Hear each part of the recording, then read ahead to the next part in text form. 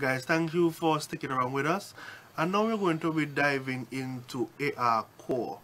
Now, what really sparked ARcore, the introduction of ARcore really saw the introduction into the market because of what Apple did. When Apple had WWDC, they introduced a framework that does basically the same things that Project Tango did, but with a regular camera. Yeah.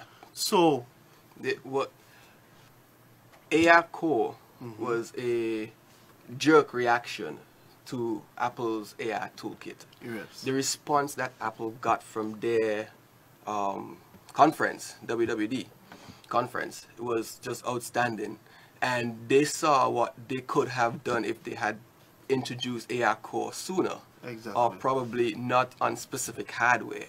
Because although, well, we can't really say Apple's AR is not It's really not specific ARPA. because it's only one phone. Yeah, exactly. Right? So everything is specific to Apple. Exactly. But with Google, it's different, you know? Exactly. Everybody produces different phones using different components. So Exactly. they have to make it more compelling. And I think that's where ARcore really shines. It uses basic, well, not completely basic, but you know, you have as long as you have a good camera, yeah, a good processor to push it, you're gonna be good. You're gonna be good. But one of the things that really took the world by storm was Apple brought out this AR platform. And as soon as Apple brought out AR platform, we saw a tremendous uptake of the different examples of what AR could do. And if, for those who are watching, I might not understand the jargon augmented reality, but picture this. You want to measure your house. What you will regularly do is you will go for measuring tape and you'll measure that house.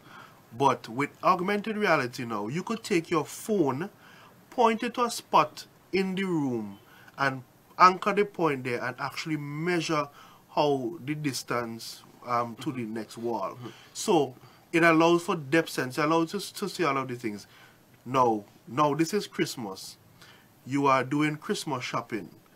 Imagine, and this is actually on the market right now. Yeah. Coats, and I believe in the future Coats will implement this. I think Coats is our Caribbean IKEA. Exactly. Yeah. So you want to know, because let me give an example of my mother. My mother, she got a new couch for Christmas, and she cleared out her living room, and she was waiting on the couch.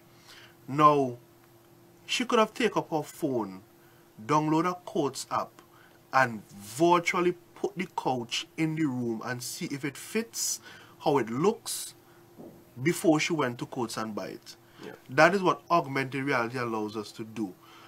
Another thing, you want to buy a dress or a shirt or a pants, you could stand in front of someone, they take out their phone and they fit the clothes on top of you, because it could sense the depth, it could sense how wide your shoulders are. That is where augmented reality is heading in the future. Yeah. And to push it even further, let's say it's this time in Christmas and you're ready to paint your room. Exactly. Use your phone, and your phone will tell you how much gallons of paint you need to paint your room. Exactly. Yeah. And it could show you how your room would look with the color, with the paint. Yeah.